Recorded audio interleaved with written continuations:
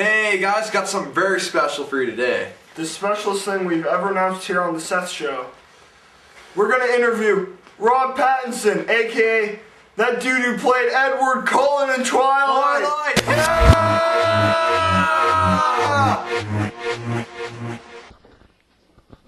Here you go, Robert. Thanks. Testing, 1, 2. It works, don't worry about it. Oh, okay. Alright. So how's it going today? it's good. It's good. It's wonderful. It's wonderful. It hasn't been better. It's nice. So, first question here. What do we got on our little clipboard? 20 here. Quick 20. Quick question just to ask you, Robert. Let's see. What's your favorite music artist? Bob Seger. Oh, Bob Seger, eh? I've always been a fan of him. I have all of his albums. I even have some of his vinyl records. So, are you single? Yes. Are you looking for a fan of the Twilight series, or would you find that awkward and uncomfortable? In all honesty, I don't really enjoy the fans from the Twilight series because they really kind of... Well, they're different. Like, how so? Well, I mean, they're really nice and all, but I don't know, they can just really bug you. You know what I mean? I think I do. Oh, yeah. So, what's your favorite memory on set? My favorite memory would probably be back when we were filming back in August of 2007. There was this light cable that totally fell off this truss and actually killed one of the producers. And Oh my God. it was actually quite horrifying. But it was most memorable in my mind. I'd say. You got the whole, like, no sunlight deal, and, like, I've always wanted to play a vampire ever since I was younger. See, you watch out for that sun quite a bit there, eh? Notice you're rather pale. Yeah, you don't want to burst into flame, you know, being a vampire and all. It's kind of big deal. So, did you kiss Bella? Well, you know, it wasn't actually Bella that I kissed. It was actually a stand-in double. There was actually a man in drag. No one wanted to be caught dead kissing me because when I don't have makeup on, I'm pretty atrocious, people tell me. Really? I let my hair grow out, and I'm trying to go for the whole beard thing because people say I look too feminine-ish, kind of. And so I'm trying to go for a more manly kind of look. I got you, dog. Okay. So, do you have any other upcoming movies?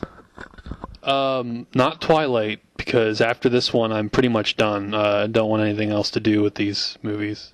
Why would that be? Everyone's pretty much really freaky, and I recently converted to Catholic, so I'm pretty much all about the Moses and stuff now. Yeah. I gotcha. So, no more Twilight stuff in the future?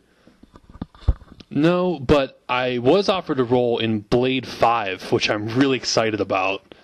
I actually get to play another vampire, and it shouldn't be faggy like this last movie I was in. Well, my character in Blade 5 is pretty much the ideal vampire that I would want to play, because he's really into his religion, and he wears rosaries and a cross all the time. And it actually burns into his flesh when he's wearing it. And so there's this constant just blood and gore going on. It's just like burning through his skin, you know. And there's actually a really cool movie does, which he, like, whenever he goes after someone, even like anyone, he'll kiss them before he snaps their neck. And I'm really looking forward to this because that sounds like just the most badass way to kill someone, in my opinion. Even if it's a dude? Well, yeah, you can't discriminate against sex. See.